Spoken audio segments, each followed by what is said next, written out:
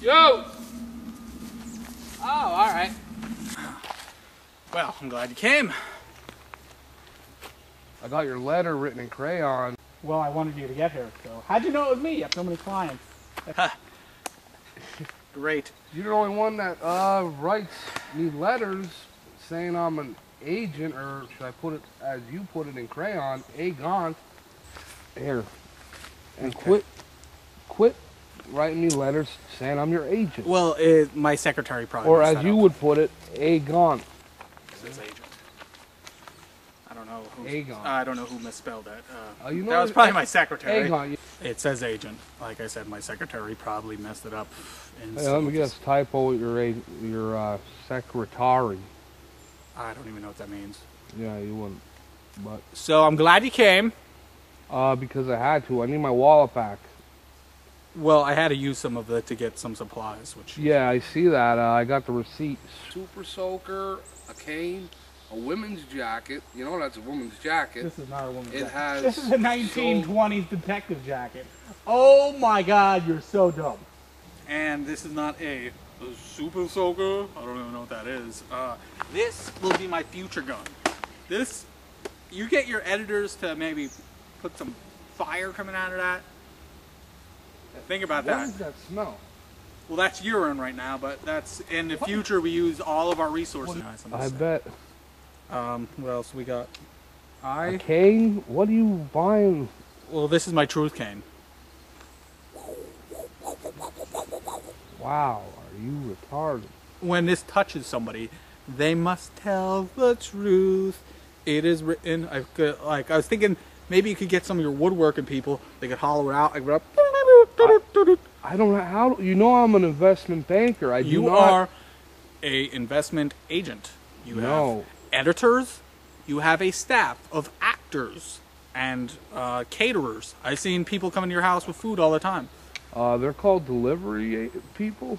I try to call them and they don't answer me. So Because you never pay them, and you think. I don't understand why you feel it's necessary to be so rude all the time.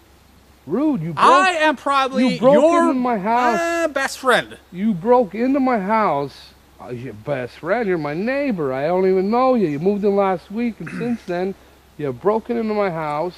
Well, listen, I'm going to be getting you for identity theft if you don't get my wallet back. Alright, you can have your wallet back. It doesn't have any of the money in it. I did use it for props, as you said. So I appreciate, though, you helping me fund it.